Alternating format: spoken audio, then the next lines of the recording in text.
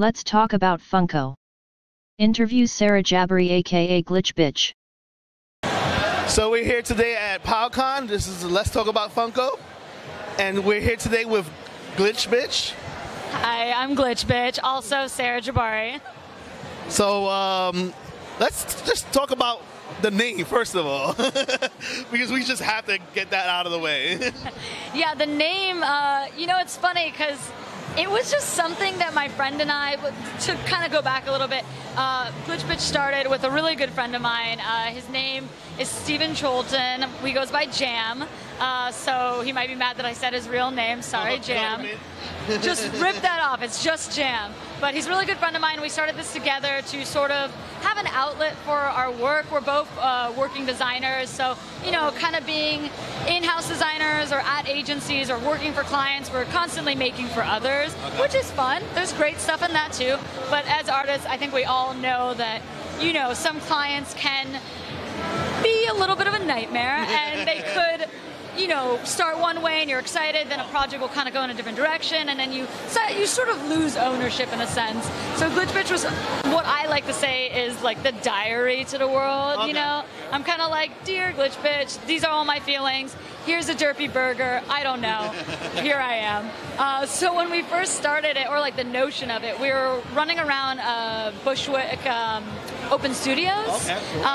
If you're familiar, it's just like all these studios in Bushwick open up their doors. You walk around, you see art. It's dope. And we were just like, this is cool, whatever. For some reason, I don't know why, if this was a theme, there's a lot of like glitchy stuff. Like it was like paintings, photography. There was stuff that was just like, something was happening where it looked glitched out. It was a theme. Yeah, and we were just walking around and we were like, this is so glitchy. Like, I don't know. And then one of us, I can't remember if it was him or me, it was like, oh, it's like glitching, bitching, glitch bitch, whatever. And we were just like, it rhymes, it's funny. And then we kind of very much half joking, we're like, what if we started a brand called Glitch Bitch? And then we looked at each other like, wait, like, yeah, why not?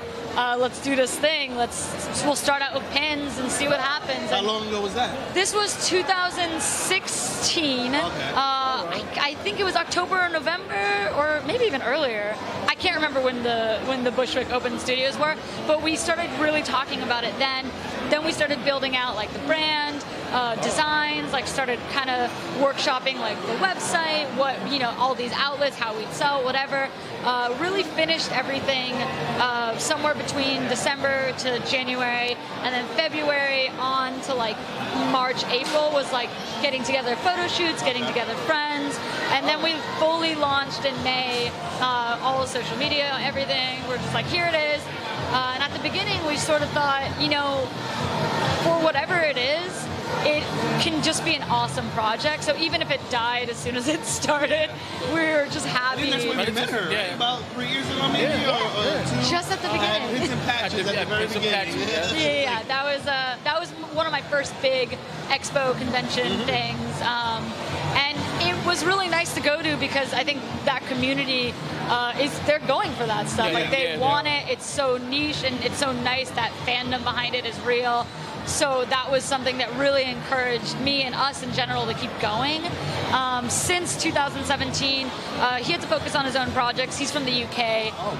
So we were communicating across, video chat, phone, text, whatever. So after a while, he's much more senior in terms of like level than I am, not in age. He's gonna be like, what are you doing?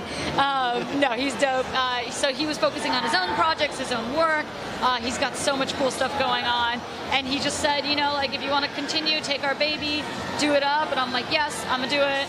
It didn't feel right to just let it be. It felt like it was developing and building traction. Everything I do with it just kind of goes right back into it, so it just continues to grow and build. And again, it's just my diary, so whatever happens, I'm like, yeah, whatever happens is like, I get to like open up to the world, and people either listen or they don't, but I think the people who do listen feel something.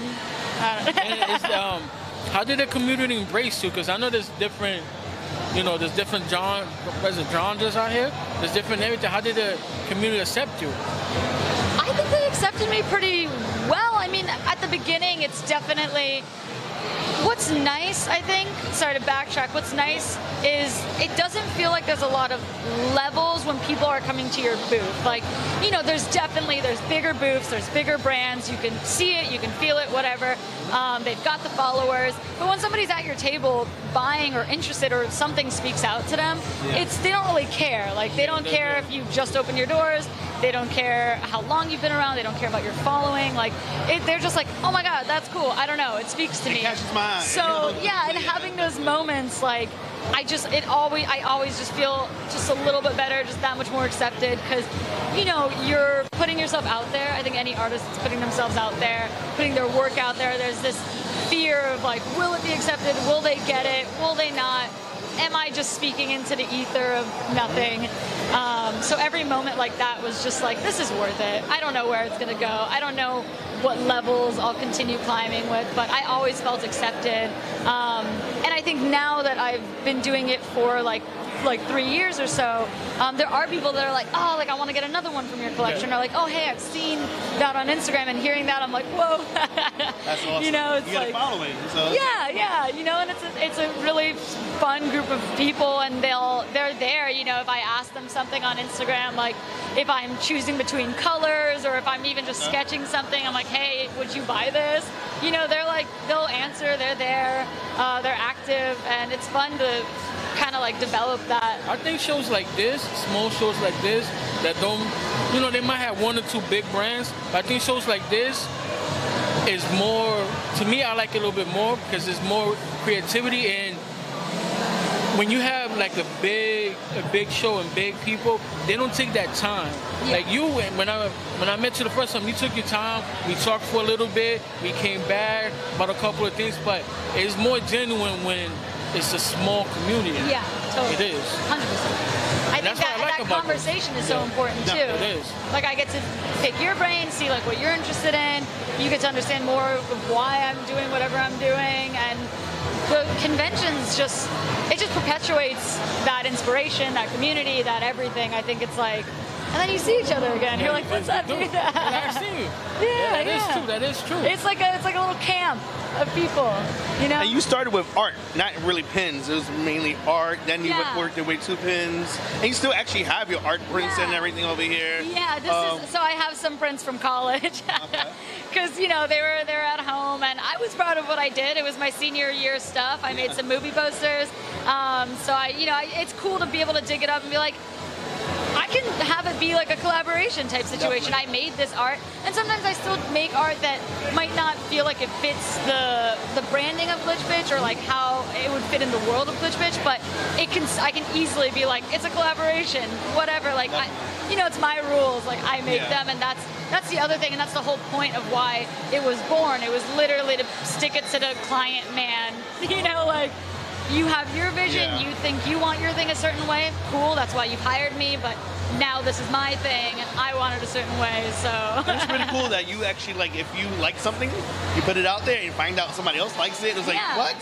So it's like, if you have an inspiration based on a show or movie, you're doing it, and then, like, see somebody else is like, wow. Yeah. Is there inspiration behind the pins, or that's the same thing as well? The pins, so when it comes to Glitch Bitch, I try to avoid too much of like a direct pop culture or like, I think if I am inspired by a show or movie or music or anything like that, it's a lot more of a stretch. Like, I don't want people to be able to really get there on their own, you know what I mean? Like, I have some things, like my pen blade is, it's like a combination of, swords. Yes. There's a lot of things I love that are related to swords. I've always been somebody that's like a fan of like Game of Thrones, whatever, things like that. Video games in general. Like, I play Kingdom Hearts, and the name of it itself, like pen blade, it's like kind of like the Keyblade, but it doesn't look like the Keyblade. So there's things that I'm like swimming around in my head, and I love Art Deco, so the detailing on it is very much based on that. My personal branding has a lot of Art Deco in it. So it's kind of, I think every little thing I try to do, it's some weird mashup of a lot of different, like, sometimes it's simple, like my mixed tasty is just a burger.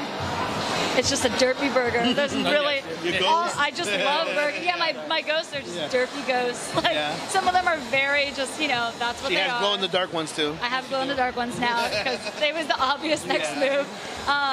But yeah, no, it's I think some of them do have a little stronger meaning. Like I have my Nasty Bites back, and you know that was the whole Nasty Woman movement. Oh, is that this one right here? This is actually Vampisa. So this one. Yeah, this one's definitely one of my favorites. Again, it's just kind of food related, and like, you know, I like lips. Like I'm a lesbian, so I do love a good pair of female lips, or you know, like non-binary queer lips, whatever you want to go for. I'm a fan. So and pizza. All of the, yeah. I know we just have pizza. And who doesn't love some, like, you know, some nice voluptuous lips? Of course. So it was just an easy combination. And my friend Jam, the co-founder, he thought of the name. He was like Vampisa, and I was like, all right, well. Sound like you can make a like we'll just drop the mic on that one. That was great. He was always really good of copy. But now my girlfriend does a lot of the copy, and she's dope with it. So she'll do like a lot of the fun little product information stuff. And it's really funny. It's really cheeky. So what's the next show you're going to be at? So the next show I have planned, right now, 5 Points Fest is the next one that is official. And that's here.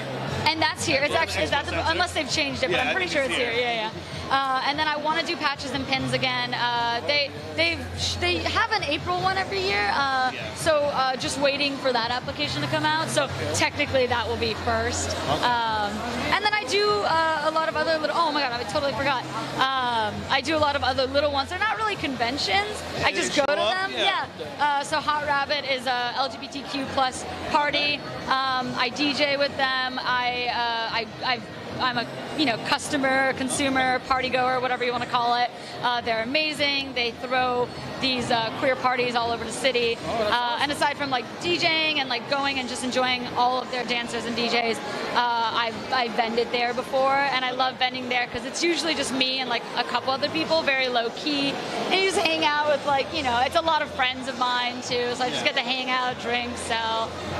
So I do that like all the time. Yeah. Definitely though. Yeah. So how can people actually reach you? People can reach me through my Instagram at We Are Glitch Bitch, without the I's, just GLTCHBTCH. Somebody took the other one, which is okay. Yeah, you can reach me through Instagram, and it's the same handle for Facebook, Twitter. You can go to my site or my Etsy. You can reach me through there. You have Etsy too? Great. I have Etsy, yeah. I wish I did Etsy earlier, honestly. They're great in a lot of ways. I think there's a really good community aspect of it that's helpful. But yeah, I'm on all the stuff, and then feel free to DM, however way. Hopefully you have you again, and thank you so much for coming on. Of course, thank you guys so much for being interested, talking to me, being a friend. And I got to meet you today. Yes. So it's been a good time all around. So yeah, definitely come and visit her, and enjoy. Take care. Yeah. Peace. Would love to hang out. Thank you.